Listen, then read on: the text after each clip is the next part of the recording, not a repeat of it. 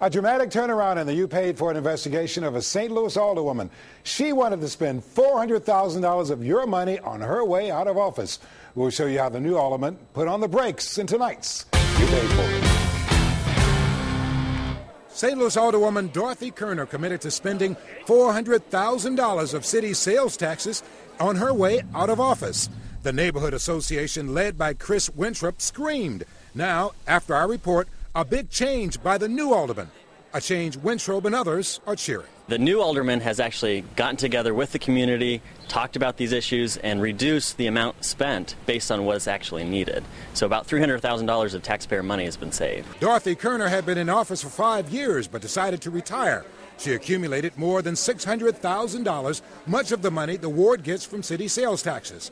In her last month in office, she'd submitted a list of nearly a dozen or so projects that would have gobbled up $409,000. That included $25,000 to repave the street in front of her house. Kirner did not want to appear on camera.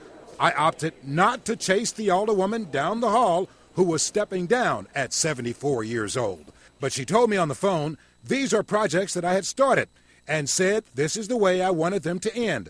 There were some projects in the works for years that I wanted finished. There was no accountability in someone leaving right out the door, spending money on the way out, with no one to hold her accountable with these issues. I caught up with the new alderman, Shane Kahn, who promised to look into this deal. I'm going to do what's right and make sure that the streets that are on the list to be paved are needing to be replaced, and move forward with the ones that I think are appropriate to be paved. After that, dramatic action.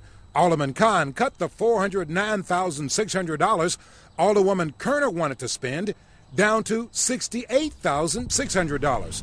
Among the Kirner projects cut, her street.